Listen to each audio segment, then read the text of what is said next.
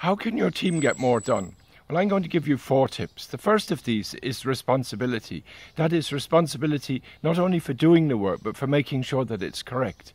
In the old days, bosses used to give out work and then come back to check it. But that has several disadvantages, including that it's dispiriting, and it also delays because you have to wait for the boss to come, and then the boss effectively becomes a roadblock, so the work gets slowed down. So that's not a very good idea.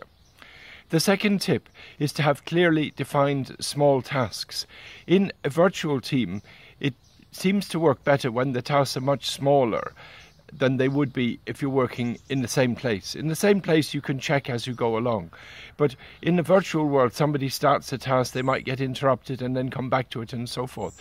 So it seems to work better that the work is broken down into smaller tasks than otherwise. The third thing, of course, is competence. And part of competence is suitable training. People come into the work, they have the background, they know the company and so on.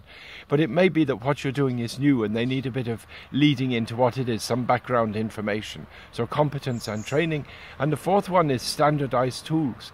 Just think of how difficult it is if 2 or 3 different people in the team use different applications for something as similar as setting up the time of a meeting.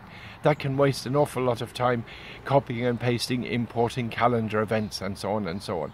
So it does make sense to work out a minimum set of standardized tools. Think of it like the telephone. The telephone just works, and it should be the same when you're working in a virtual team.